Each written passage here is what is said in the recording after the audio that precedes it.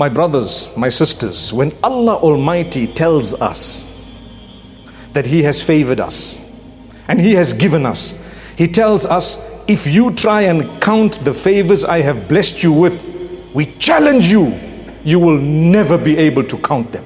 Never. We challenge you. وَإِن تَعُدُّوا نِعْمَةَ اللَّهِ لَا تُحْصُوهَا. More than once in the Quran, Allah says, if you are going to count the favors of Allah upon you, you are never going to be able to count them all. It's impossible. That's a challenge from Allah. So start counting. Let's check the list. Every day you'll be writing more and more things until the day you die. You'll keep on writing and there'll still be things you've left out. But guess what? The opposite is true. If you are trying to count the tests that Allah put in your life, you will be able to count them. If I ask you, how many problems do you have in your life? I swear you will put up a list of 10 things. Say, these are my problems. I'm finished. My life is over. Look at this. 3 things have gone wrong in my life. 3 things. Come on, man. Think about it. Have you ever thought that the tests that Allah puts in your life, He counts them? They're just counted. There are a number of them. That's it. You can count them, I promise you, all of you, and me too.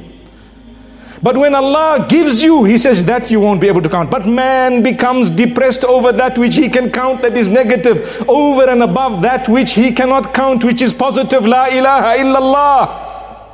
Where are we? Thank Allah. Turn to Allah. Appreciate Him. Praise Him. Continue to praise Him, because He teaches us the way to be granted increase in goodness is to show gratitude and thankfulness, not just by your mouth, but by your actions, your deeds, your worship, and ultimately your repentance. May Allah Almighty forgive our shortcomings, for indeed we are human beings. We falter. We do things here and there. May Allah forgive us and keep us steadfast and grant us a good lesson and help us to sacrifice, so that in the same way Ibrahim alayhi salam sacrifice is eternal, at least ours, our children, our families can continue it in a way that it will result in us earning sadaqah jariyah, continuous rewards for a long time into the hereafter, until we are all gathered in Jannatul Firdaus in the companionship of Nabi Muhammad sallallahu alayhi wa sallam. Aqulu qawli hadha wa sallallahu wa sallam wa baraka ala nabina Muhammad.